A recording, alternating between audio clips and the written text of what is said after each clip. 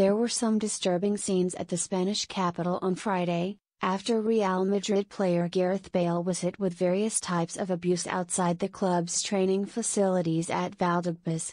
According to a report by Spanish publication Marca, a small group of Real Madrid supporters gathered outside the training ground and hurled verbal abuse at Bale. They also threw various objects at the Welshman's car. Unfortunately, the fans are becoming increasingly hostile towards Bale, who returned from international duty with yet another injury. Eyebrows were raised all over Madrid when Wales called up Bale for the recently concluded international break, given the fact that he had been sidelined for 9 weeks beforehand. However, manager Carlo Ancelotti confirmed that the player was cleared by the medical team.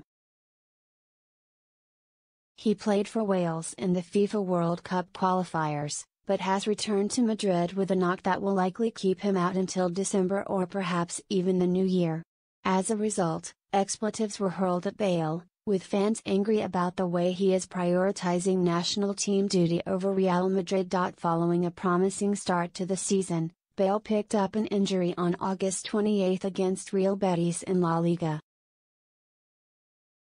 He was on the mend and was fit enough to play for Wales, but he picked up another injury that will keep him from playing for Los Blancos.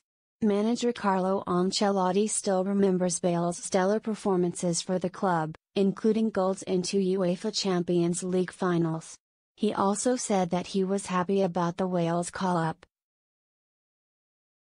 But even he won't be pleased to welcome back an injured player. The Welshman's contract runs out at the end of the season, and it remains to be seen if he will be able to return to action and turn things around.